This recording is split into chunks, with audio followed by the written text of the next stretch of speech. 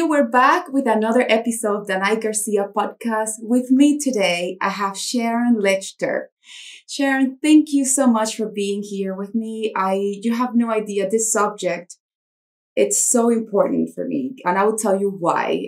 Sharon is an entrepreneur and mentor, but also specializes in financial education, right? And behind you, I see your next book, Exit Rich, which is a book that is coming out in June, but we can pre-order, and I will put everything out there when this comes out on my website, everywhere, so everybody can have access to that. Sharon, I am not from the US, and I'm an actor, and when I started working, I have a child, and I really wanted to start educating myself financially. And for the life of me, I couldn't find a place to start. And it was weird because, for example, I didn't know anything about credit, being an American. I didn't understand the system. I remember seeing people buying things and being able to afford things, but I couldn't understand how to understand the system. So when I heard you for the first time and I kind of follow you and I start being educated with you, I was like, okay, this is somebody that definitely, this is a conversation, especially now during this pandemic, that things are changing so much for everyone financially. You are such a golden token right now to talk to.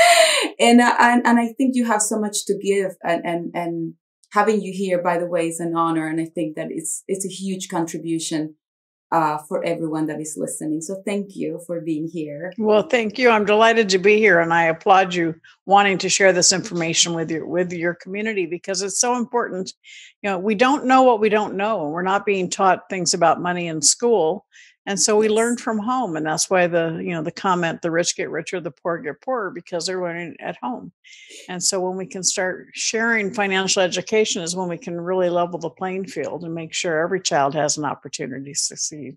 And you know what's weird? So. And you know what's strange is my son now, I had a child really young. He's starting college. He's in college now. And I remember in high school, I would ask him, hey, are you guys learning about credit? And through him, I realized that this is not taught in education. I thought I was behind because I didn't go to school in the US, but it's actually a situation that we're living that it's not part of our school system, how to survive financially. And it sounds like we should get it, but if what you don't know is what you don't know. So how do we start trying to educate ourselves financially?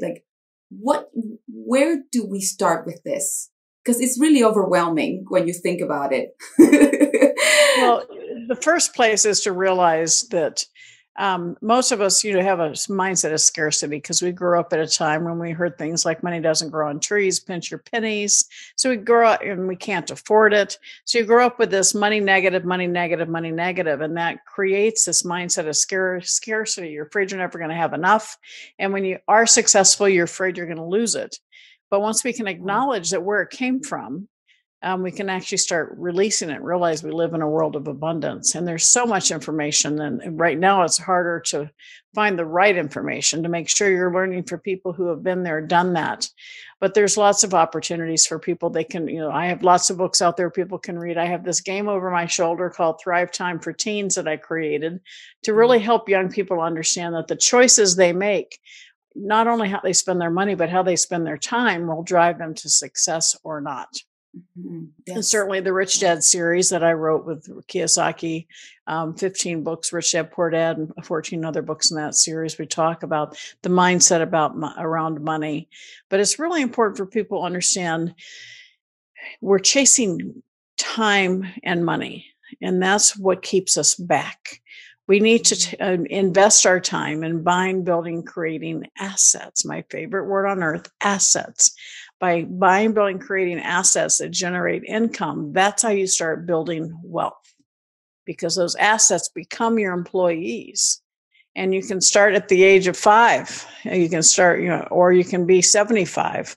But you start understanding by creating these assets, they start working for you and you get your time back. That's incredible. And do you think the world has changed when it comes to making money? Is it getting harder? Is it getting more challenging, because when I think of like being financially stable, I always try to focus on my contribution to what I do. You know, I feel like the more you contribute, whatever it is that you do, whether you're a carpenter, an actor, or anything, even if you don't know what you're doing, just focus on contribution, eventually will pay off.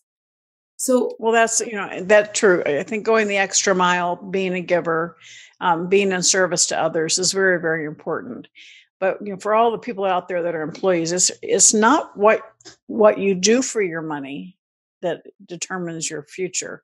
It's what you do with your paycheck. So it's not what you do for your paycheck. It's what you do with your paycheck. And so are you taking that paycheck and reinvesting it in yourself, or are you spending it and letting it go away, saying goodbye to it? And so when you invest it, and like every time you get a raise, every time you get a bonus, instead of spending it, let's invest it for your future.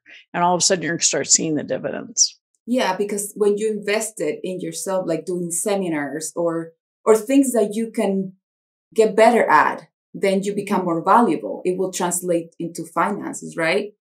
Or in a case, if you have children, investing it in them, right? It's how you, that's interesting. It's how the fact you that we're not teaching kids it. about money in school. Yeah. The fact that we're not teaching about children about money in school leaves it to us as parents, as aunts, uncles, as concerned adults to make sure our children have the information they need to not just survive, but to be able to thrive. And really, at the end of the day, when it comes to money, you're either in control of your money or it's in control of you. There's nothing in between.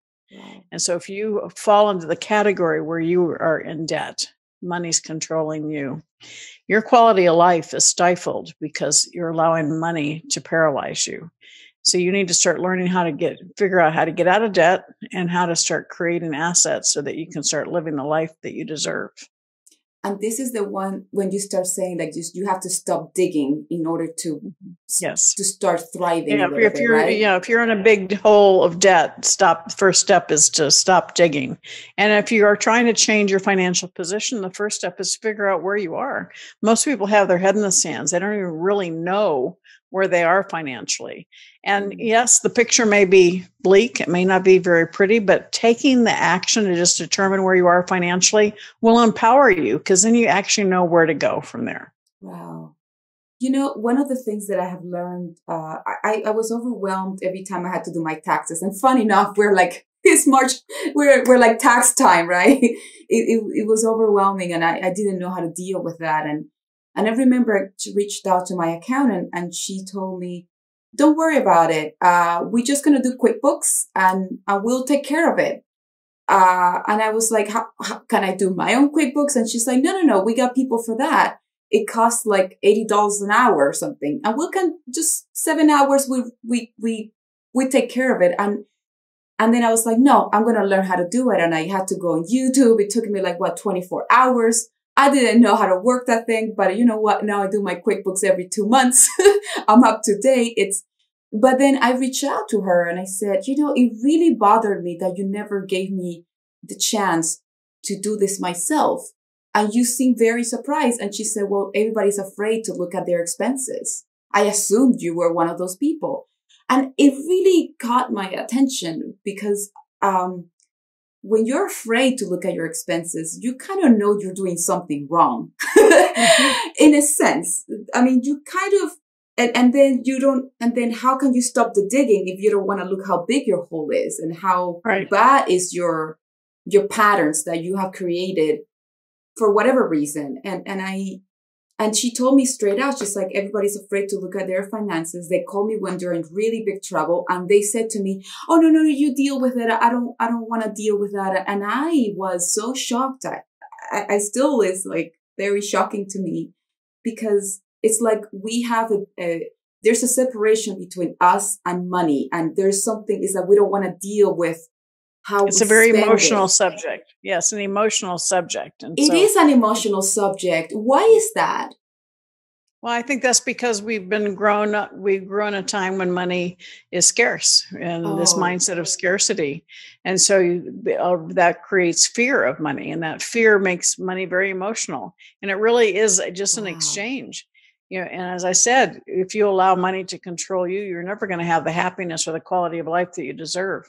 So you need to learn how to be in charge and take control and learn how to do those quick books, but at least know where you are financially and what you can do to help create a better situation. It does make perfect sense why it translates to emotional, because for me, it was very practical. I wanted to be educated. I wanted to know, what can I afford? What can I not afford? Because then, you have a bigger picture of that. But and people have different financial values. Some people, they want to spend, and they go into debt, and because they just want to look good. They want to make other people think that they're successful. Other people are concerned about security, and so they're very frugal.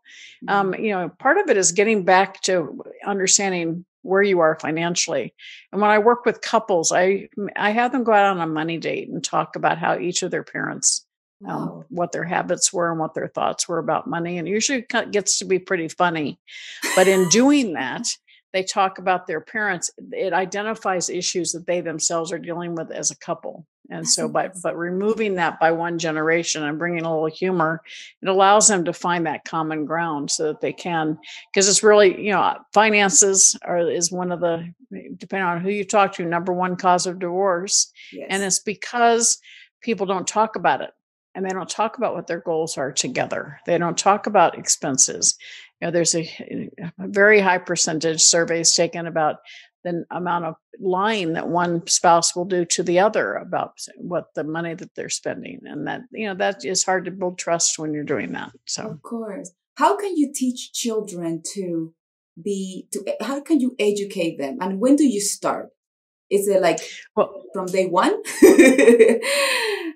So that's one of my favorite questions, because I say, at what age do you think a child knows the difference between a $1 bill and a $20 bill? Yes. Like 3 or 4, they know the difference. So they know the spending power difference. They need to understand the earning power difference. And so in our world today, with easy gratification, instant gratification, and we've kind of lost the art of getting our kids to set goals. And so the first step is when I've just talked about us hearing from our parents, we can't afford it. And when you say that, it closes your mind. Mm-hmm. You actually want to kind of get under the covers. You're depressed. We can't afford it. Yes. But instead of saying that to yourself, say, how can I afford it? Because that opens your mind. It triggers that entrepreneurial spirit. And you can come up with ways to earn what you want. That's vision board, that goal. The same applies to your children. Are you saying we can't afford it to your kids? And it might be Maria, it could be John, it could be, Peter, and they're your kids and they want something. And you instantly say, we can't afford it. Well, catch yourself and instead say, okay, Maria, John, Peter, how can you afford it? And they become very creative because that triggers our entrepreneurial spirit. And they come up with some very inventive ways to earn the money for what they want. But in the process, they've set a goal. They've come up with a process of solving that problem of not having enough money. They achieve it. They get the money, celebrate. They buy what they want. But in the best benefit of all of that is in that process, you've seen their self-confidence grow. Mm-hmm. And in the world we live in today, we're wrapping our kids in bubbles. We're not letting them experience recovering from a mistake or setting a goal and achieving it and standing in the glorious success of their own efforts. Mm-hmm. Too many parents talk about what they do for the kids instead of what they help their kids do for themselves. Wow. And it's very important. That is huge. I mean, that is one of the big loops that we have missed because we're not educated about it. And then I love history and I read so much about the reason we're so far behind with money is because we don't come from an abundance. Like you said, we come from war and the depression, especially in the US. And for those of us that come from another country, we have to come here with nothing. So you're really starting a new beginning with not understanding how anything works and then raising kids too in a new world that they don't teach them about how it works here. So but what I really understood is that we're living in a world that there's something for everybody. It's just how you go about it and how you invest in yourself. This whole self-help, I call it also self-investment, like it's like yourself helping yourself and self-investing I don't know if that's the correct word in English, but it's like you're like, don't expect others to help you financially. Start at least take with ownership. Something. Yeah, ownership. Take ownership. Yeah. And what about savings? How does that work in this world? Like, what do you do with savings? Like, how can we put savings around our, vision board when we are in scarcity, for example? Well, you either live below your means or you expand your means, and you do that by finding things to do on the side. A lot of times today, it's actually never been easier to increase your cash flow by becoming an affiliate for somebody that you believe in them, you believe in their products.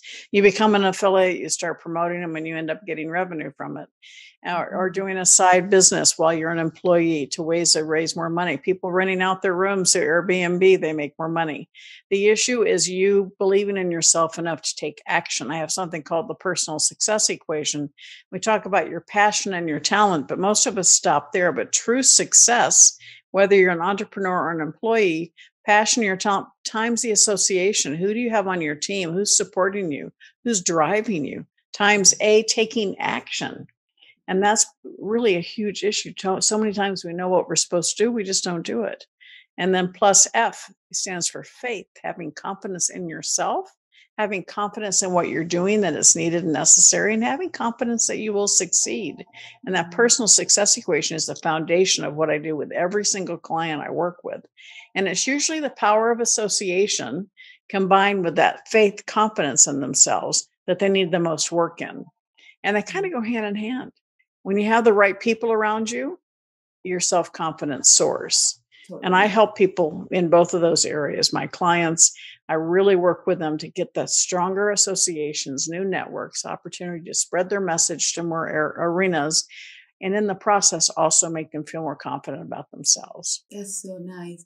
Sharon, as a woman, being an entrepreneur, I really value your, you've seen how the wheel rolls, right? And you see it from all kinds of angles.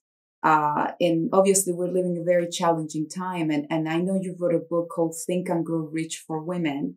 I did. And I love that. I thought it was such a beautiful contribution to women out there. That's so beautiful. It's so brilliant.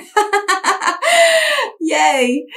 Definitely. It's like it's like a beautiful, kind of like a tool for women out there, for young girls too, that, that we become future mothers and future, we really take so much on our own, and, feeling that you can be financially stable. It's like changes your entire game. You become creative. It's like you start, without thinking that money is everything. It's just knowing that your family and your future is somehow. You stand in your own power. Exactly. You discover your own power. And the Think and Rich for Women, the original book was released in 1937, and there were no women in business. And so when I was asked if I wanted to do this, I thought it was great. And I really honor Napoleon Hill's original work.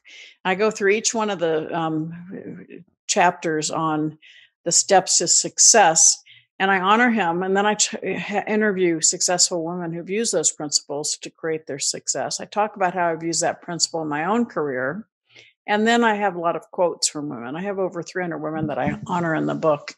And I love it because I did change it, because in the original Think and Grow Rich, it was all about money. Okay.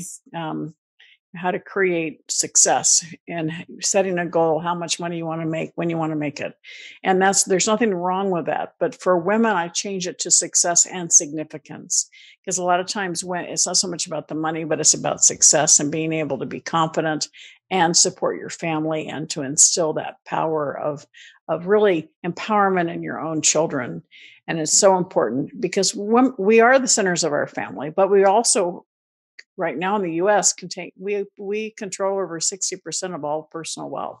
So inherently, it's responsible to us to understand not only how to maintain it, but how to invest it, how to make it grow and employ it so it can support future generations for our families. Mm-hmm. And far too many women put their head in the sand or hide behind a man and expect them to take care of it. And so we have to stand up and learn the responsibility of how to take control of ourselves, because so many times women don't understand that your credit score is not the same as your husband's.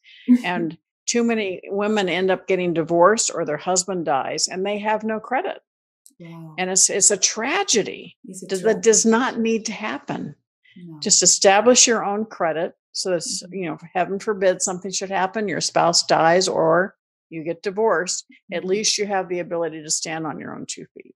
Yeah, which is so, important if you have children and you can. I just love that you wrote that book for women, because it's I read Think and Grow Rich, and as much as I loved the book, I didn't see myself in it.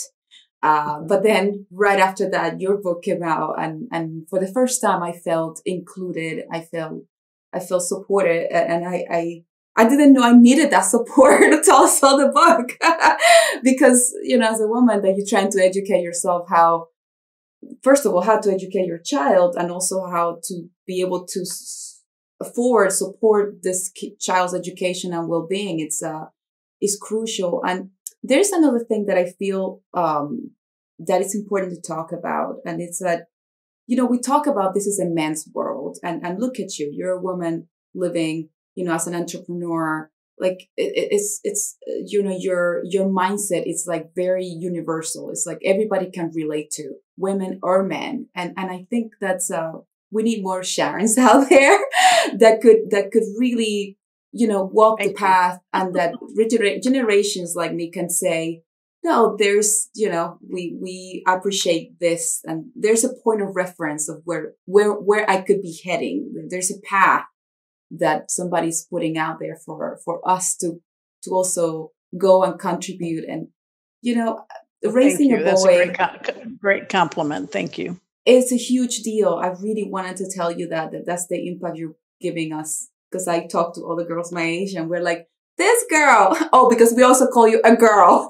We don't like this girl is killing it. But living in this what's so-called a men's world, which I completely disagree. Maybe because I raised a boy that turned into a man. I feel like, every man has a mother, and there's no way they don't understand that we are here. And when I listen to you, when I understand you, I feel like once we as women understand that we are part of this world as an entrepreneur, it says a lot. It has to start with us.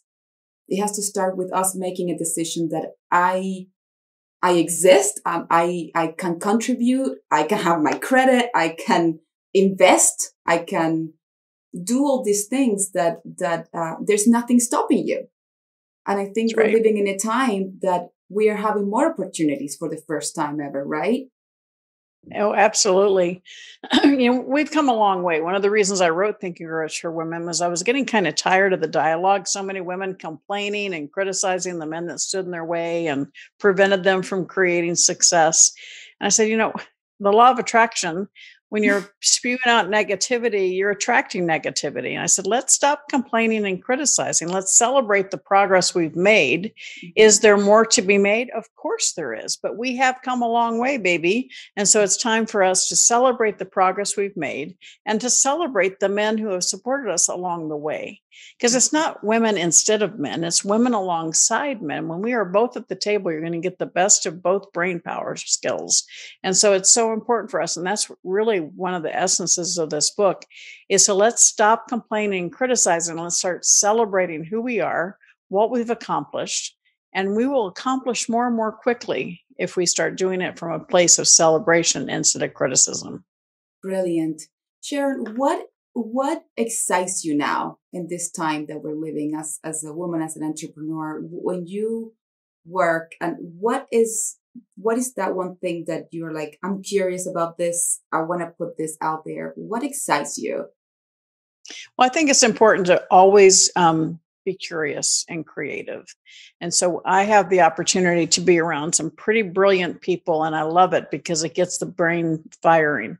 And so I really challenge everybody watching to pay attention to your environment and putting yourself in a position of highest and greatest potential. And I'm very excited about my new book, Exit Rich, because although there's so many entrepreneurs out there that never build a successful business. They have a successful business for a short time, but they haven't built the foundation and the value, and they don't understand how to build. You can't build a house without going down first. And so this book really helps you understand how to build the business systems, the legal foundation, the communications that help you truly take a successful business, making it sustainable, scalable, and saleable. And so Inc. Magazine has partnered with us with this book, and I really am excited. And I think every entrepreneur, in fact, Steve Forbes said, this is a gold mine for entrepreneurs because it helps you understand. It's a $25 investment for the pre-order. And if one thing helps you 10x, 100x, 1000x your business, it's well worth the investment. And it has tremendous amount of my experience as well as my co-author, who's one top female business broker in the country.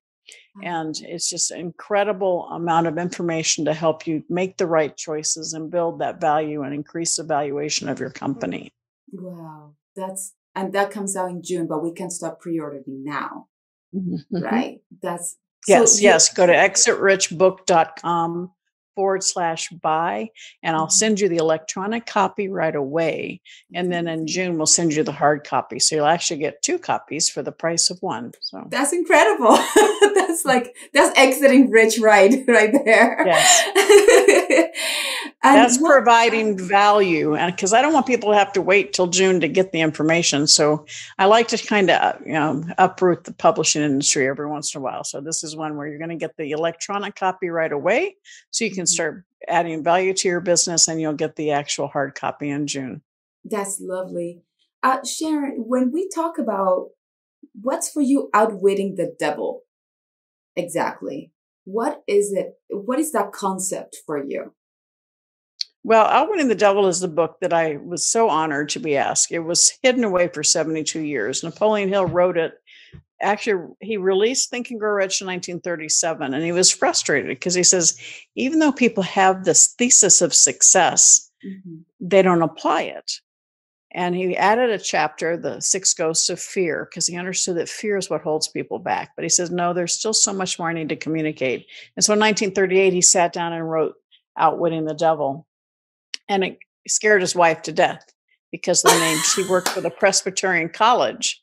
And she said, no, you can't publish it. So it got locked away for 72 years. And the month I released 3 Feet from Gold, which was the first book I did with the foundation, they sent me the manuscript saying, we really need your input. I was probably only 4th or 5th person in the world to have read the manuscript because it was typed on a manual typewriter, and Napoleon Hill had his handwritten notes in the margins. It was incredible. It's like I was having a conversation with him. Yes. And I read it, and it just kind of took over. I said, this has to get out because he takes on every taboo: sex, politics, religion, education, alcohol, cigarettes. I mean, everything, religion, and about how our whole lives are determined by things that happen to us as kids, where we've been impacted through fear.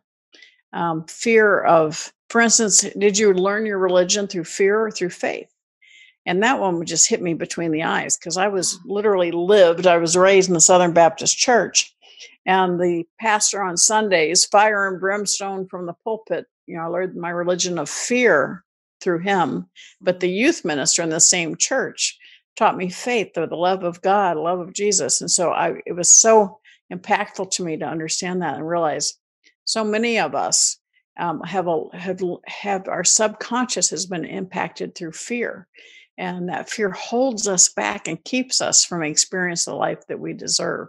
And so in the book, we talk about the various ways to get past the fear: definiteness of purpose, mastery over self, understanding to learn from adversity, controlling your environment, your time, creating harmony in your life, and using caution. All those are steps that he reveals. And So I had the honor of bringing that out. And his messaging, I didn't, is there. My comments compare 1938 to the current time, because we really wanted to bring his messaging to the younger generation, like you, many of whom don't know him, didn't know the title Think and Grow Rich. So we wanted to open their eyes, particularly during this time of craziness that we've been experiencing the last few years. So that's exactly what this book does. It allows you to see the way that you can combat and overcome the fear that's been holding you back, to create the life of prosperity, to create the life of impact that you deserve to be.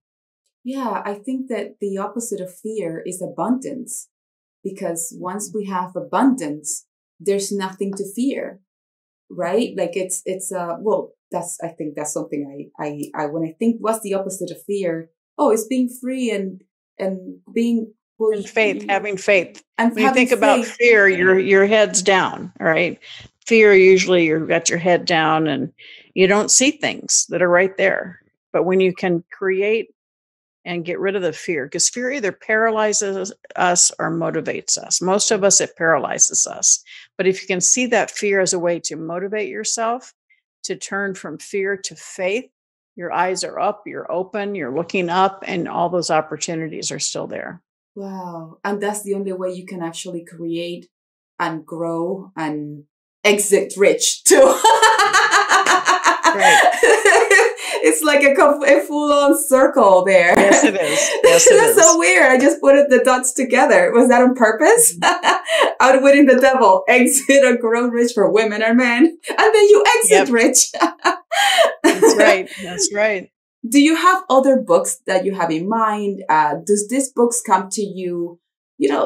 Talking about your creativity, how do you keep that alive in you? How do you keep it going? Floating. Well, usually a book comes from me feeling like there's something crazy in the world that needs to be addressed. And so, I've written 26 books now. So I have 2 others. One's going to be related to real estate. One's going to be related to truly understanding how the mindset of business and the valuation of business go together. And so those are a couple of books that I'm going to be looking at over the next year. So. But of course, this one has got my focus right now, getting it out. That's nice. Sharon, when people think of being an entrepreneur, some people, they just have this very negative, like not negative, they just feel they cannot do it. What is really a definition of an entrepreneur? Because I don't want people to listen to this to think like, oh, I'm not going to get this conversation because they talk about entrepreneurship. And what is that exactly for you? Well, you can be an entrepreneur and still be an employee. You can be entrepreneurial, which means you're very entrepreneurial within your position for your boss. And entrepreneurs, successful businesses, solve a problem or serve a need. I think we have a few problems and needs in the world. But one of the things that I always challenge myself, is kind of my personal mantra from the moment I left public accounting many, many years ago, is the question, why not? Why not do something different? Why not take the path less traveled? Why not solve a problem or serve a need? And I think all of that is born in a level of curiosity and creativity. Not everyone wants to be or should be an entrepreneur. A lot of people are very risk averse. And they want to have a relatively simple, comfortable life. And they can, and I don't tell people to quit their jobs if that's something that's what their financial value is. But being entrepreneurial means you're trying to solve problems, and you can do that inside your job or as a business that you start as well. So it shouldn't be something that scares people, because I think of entrepreneurship as curiosity and problem solving. Yeah. And we all have problems to solve everywhere, all around us, every single day, especially now. And the question is learning how to monetize that, and that's what I help people do.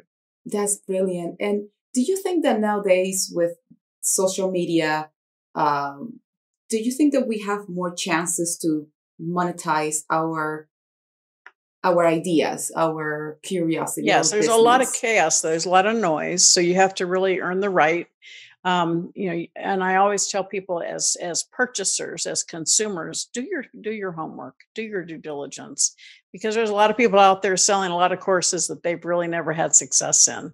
And so make sure you do your own due diligence and don't get talked into something because there's a slick sales pitch. But if you are an expert, everybody's an expert. Nobody's had your successes. Nobody's had your learning opportunities. And if you truly take from your heart and create something that can help other people going through what you've gone through, and build the platform and create using social media, using power of association, who has a community that could benefit from your message. It has never been easier to build a thriving business online than it is today. Yeah. Yeah, no, it's true. And I think we all have a story, and I am an actor, and I tell stories for a living. I know, I understand that we all want to be entertained, but most of all, we want to connect. And when I think of business, it's the same feeling. It's like you want to connect to either, a person that is a mentor or a project or a book or something. Like it's a connection that we all desperately need. And I feel like with this world that is like everybody is putting so much content out there, it's like you connect, but you start losing the connection factor. And yes, being an entrepreneur is that necessity to connect, to resolve a problem, and in your case is a mentor that guides you toward, issues that you can resolve. And that's huge. Well, you just said of something that's very important. It's very important to have a mentor. And particularly in today's world, when everybody's moving so fast, a mentor is going to help you get around the pitfalls. They're going to help speed your way to success, introduce you to their networks. And it's so important that each of you think about who's created success in the arena that you want to be in. Mentorship programs within companies have helped people succeed and get more promotions more quickly, because it gives you intel. It gives you the intel on how, what's successful and what works.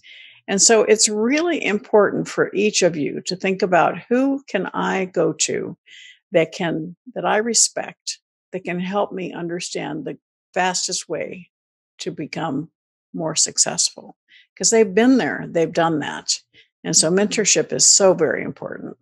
Yeah. And mentors in all kinds of areas of your life, not just like financially, mentor, a health, like understands the body, like understands diet. It could be all kinds of mentors. I mean, we don't have to just get one person that covers your entire life. And also understand your weakness. Like if you feel like you're not really social and just having a hard time trying to find a mentor that deals with that kind of path. If you want to get ahead financially, find that mentor that covers that. I feel like the straight line is from it's the fastest way to get to the bottom is just straight. Especially now that we are. And if anybody wants information about our mentoring programs and what we do, just reach to my website, SharonLechter.com. We have a whole mentoring section and an application for people that are interested in that. And then, of course, you can find me as Sharon Lechter on Instagram, Facebook, Clubhouse. So you have the opportunity to find me whatever works best for you. So, do you do talks out there, Sharon? Do you do like chats? Well, now with COVID, traveling is complicated. Yeah, no, right? I do a lot of speaking. I've been doing a lot, even more so with over Zoom and things. But yeah, I speak all over the world. Yeah, I figure. If there's one message that you want to send to the audience nowadays, what would that be? Well, you are the CEO of your own life. Don't wait for the light at the end of the tunnel. Become your own beacon of light and stand in your own power, and you will attract others to come and they'll light their light off of yours. But be in control. We can't control what's happening on the global level or the national level or even our state levels, but you can control what's happening in your own wallet. Take control of yourself and understand that no matter what you do for money, whether it's an employee or an entrepreneur, it's what you do with the income, and reinvest it in yourself through creating, buying, and building income producing assets. And you will see that tomorrow will be better than today. So, but thank you so much for having me on your podcast. I appreciate that. It's been a pleasure. Thank you so much for this message. And thank you for everybody out there. I'm going to be putting all Sharon's information for you to follow up and exit rich. That's just the best way to exit anywhere. Thank you so much, Sharon. I appreciate you. Thank you. Thank you. Take care. Bye-bye. Bye.